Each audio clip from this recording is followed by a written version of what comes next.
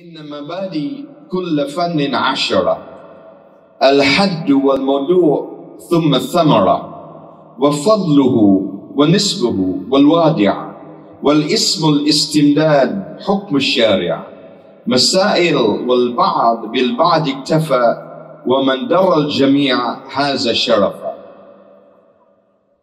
At the very end, it is stated that when you can put these principles together, that is the sharaf, the honor you achieve.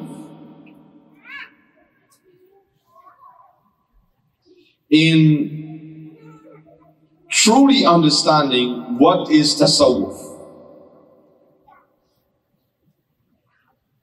Imam Malik mentions something important. Imam Malik is the great Imam of Ahlul Sunnah,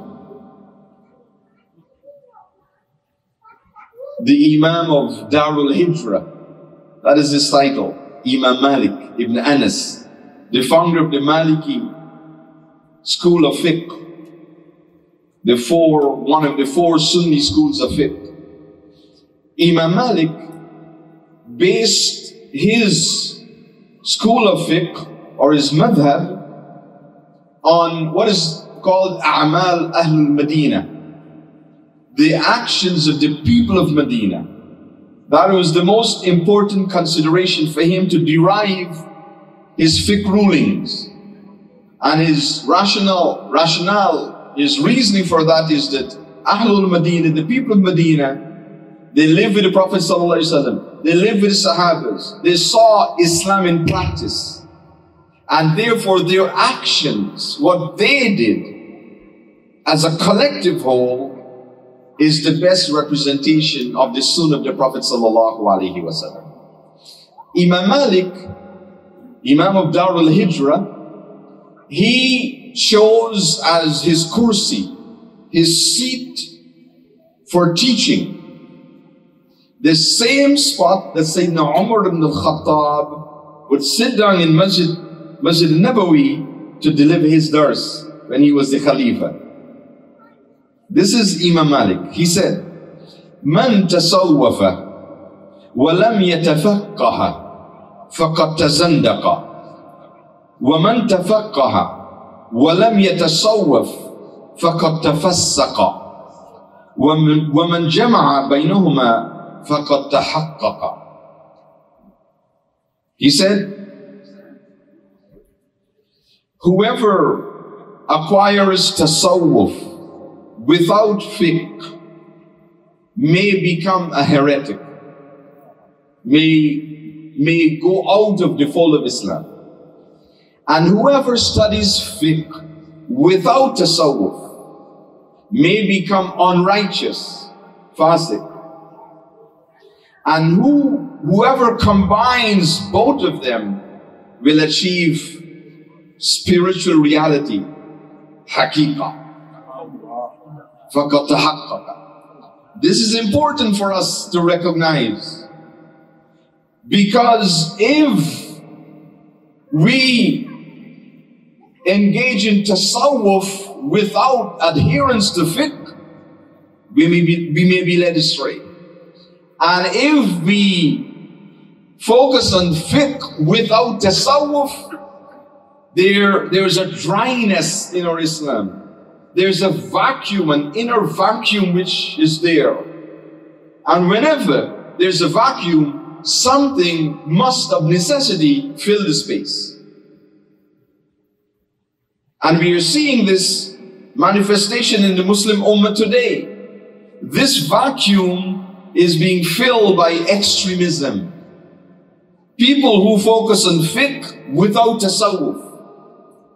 They have this spiritual vacuum in them, and it's filled, in most cases, with extremism. And you see the nature of the extremist group attests to this.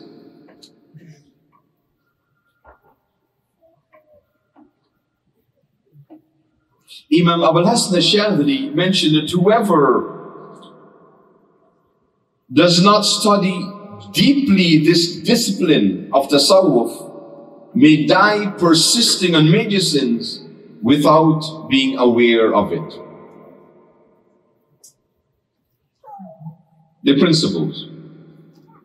10 of them, we'll go through a few, the time will allow us, inshallah. The first one, in mabadi kulla difan ashara al-had. That the foundational principles of Tasawwuf, of Sufism, 10 principles. The first, al-had. Al-had refers to the definition, the ta'rif of what is Tasawwuf. And the root of this goes back to the Prophet sallallahu alaihi wasallam. I want us to understand this, that Tasawwuf, Sufism, is not something that came later. Some of the Orientalists, they make this claim that Tasawwuf, Sufism was introduced later. We are saying no. It comes from the time of the Prophet sallallahu alaihi wasallam. The hadith of Jibril alayhi salam. Hadith of Jibril, one of the 5 foundational hadith in Islam. One of the questions that Jibril alayhi salam asked the Prophet sallallahu alaihi wasallam, "Akhbirni anil ihsan." Tell me what is ihsan. And the Prophet alayhi salam defined ihsan, or describes it, saying, "An ta'bud Allah ka'annaka tarahu, fa in lam takun tarahu, fa innahu yaraka." To worship Allah as if you can see Him. So this concept of mushahada, this is now the basis of mushahada in the spiritual training of the Sufi. فَإِن لَمْ تَكُنْ تَرَاهُ فَإِنَّهُ يَرَاكَ. And if you cannot see Him, then you must know that He sees you. Allah sees everything. Allah knows everything. He is Al-Basir, sees everything. Al-Alim, He knows everything. And this is the muraqabah now. We know, we are conscious that we are always in the presence of Allah subhanahu wa ta'ala. This is a description of Tasawwuf. This striving for spiritual purification. Imam Ibn Ata'illah mentions that the scholars have stated more than 2,000 definitions of Tasawwuf. And he said all of them is combined in one statement, which is what I want to share with you. We mentioned Tasawwuf, Ihsan, or Ilm al-Ihsan. But he says that all of these 2,000 plus definition can be included in one statement. It says, Sidq at-tawajjuh ila Allah ta'ala bima yardahu wa min haythu yardahu. Sidq at-tawajjuh ila Allah ta'ala. Truthful submission to Allah with what pleases Him and by what pleases Him. This is the comprehensive definition of Tasawwuf. Sidq al-tawajjuh ila Allah ta'ala. That is truthful, sincere, total turning to Allah. And is based also on the ayah where Allah subhanahu wa ta'ala says, "Udkhulu fi silmi kafatan." Enter into total submission to Allah. Udkhulu fi silmi kafatan. This is what Allah subhanahu wa ta'ala says in the Qur'an. So sidq at-tawajjuh ila Allah ta'ala. Imam Shafi'i says that this is exemplified or manifested, that everything you do, you seek no audience for your action except Allah.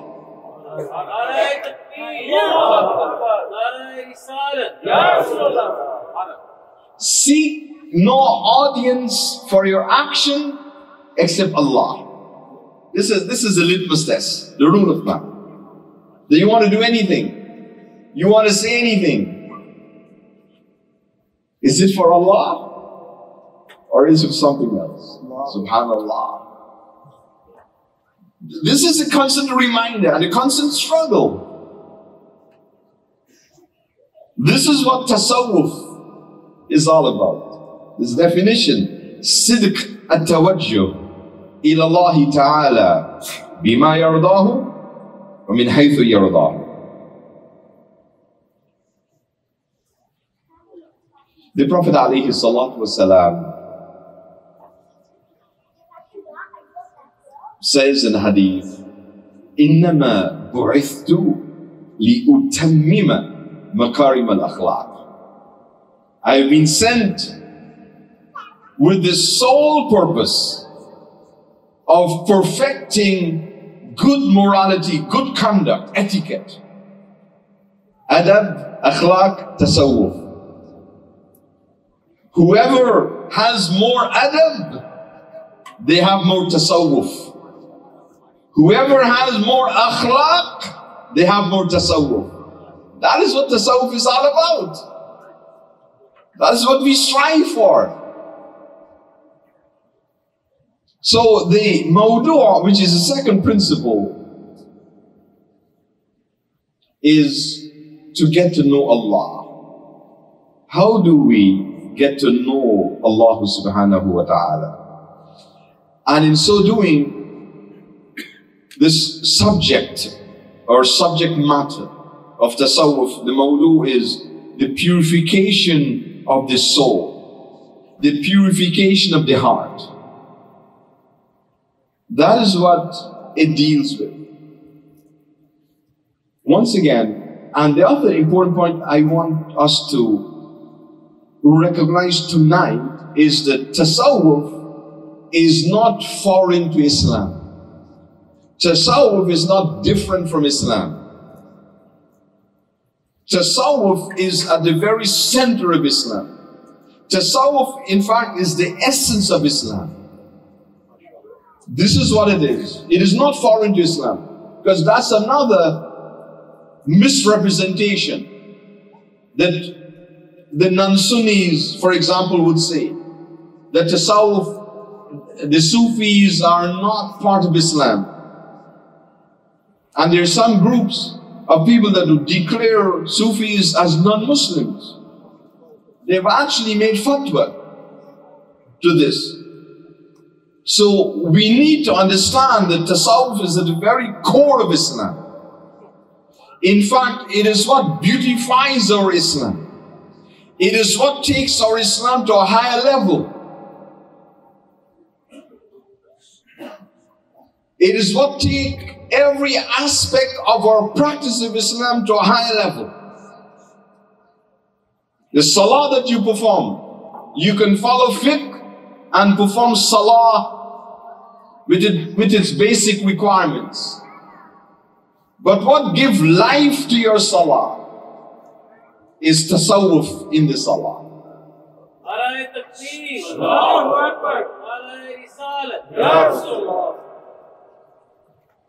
As Imam Ibn Ata'illah says, Al-a'malu suwarun qa'imatun wa arwahuha wujudu sirr al-ikhlasi fiha. Actions are like lifeless forms. Actions that we do are like lifeless forms. But what brings our action to life is the presence of ikhlas, of sincerity in that action. That is the subject now of tasawwuf. Sincerity in what we do. Fiqh doesn't deal with that. The rules of fiqh doesn't tell you about ikhlas. You go through the fiqh of salah. The fara'id, actions in the fiqh of salah. The wajibat, actions in the fiqh of salah. The sunan, actions in the fiqh of salah. The mandub, nawafil, actions in the fiqh of salah. None of that has anything about ikhlas. It is tasawwuf that deals with that. So I want us to understand tonight the central position, the central role of tasawwuf in our Islam. It is not something foreign. And so, Imam Malik, he says, if you have fiqh without tasawwuf, there are many bad consequences that may come out of that. And similarly, tasawwuf without fiqh leads to bad consequences as well. We need to be mindful. And so, Imam Ibn Ajiba, in his Sharh of Qawaid al-Tasawwuf, this is a beautiful book, Qawaid al-Tasawwuf. He talks about the principles of Tasawwuf. He says, among the Qawaid, among the principles, if anyone brings anything to you in the name of Tasawwuf, which is not based on Qur'an and Sunnah, throw it against the wall. In other words, reject it. We are bounded by Qur'an and Sunnah. If you want to see someone who exemplifies the Sunnah of the Prophet ﷺ, look at the Sufi Shaykh. In every detail of his life, he is living Sunnah. This is a true Sufi Shaykh. And you know, many of you, you know the great Shaykhs of our Ummah.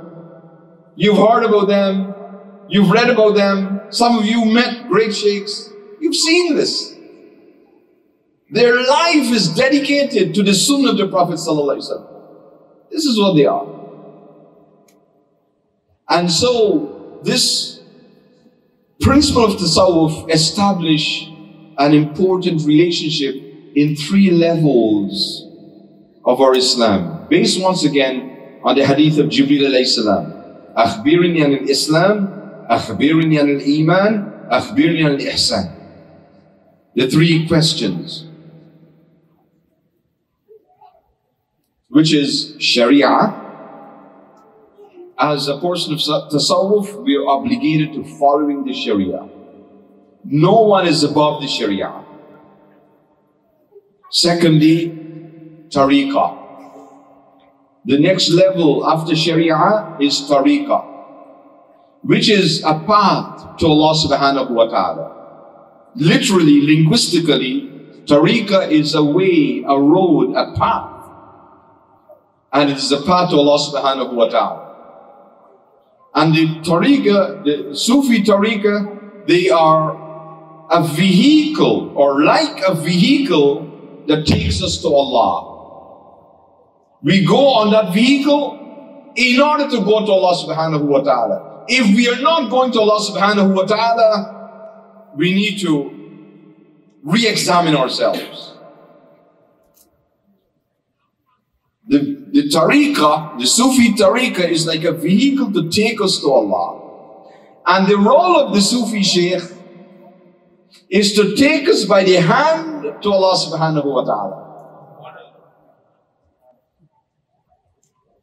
To take us by the hand to Allah. And so you hand yourself over to the Shaykh, because only then he can take you. If you don't hand yourself over to the Shaykh and he's trying to take you by the hand, you're pulling him in another direction, you're not going anywhere. The vehicle is not moving. You must hand yourself over to the Shaykh, take you by the hand to Allah. He says, here you are in front of Allah. That is the role of the Sufi Shaykh. So, Tariqah. And the 3rd level, which is level of Ihsan or Haqiqah. Sharia, Tariqah, Haqiqah. 3 levels. Principles of Tasawwuf. Haqiqah. And what this is, it's our inner reality. Our inner reality. And at the end of the day, this is what matters. This is what matters. Who and what we are. When we reach our final destination of this journey, Inna lillahi wa inna ilayhi raji'un. That's the journey. Inna lillahi wa inna ilayhi raji'un.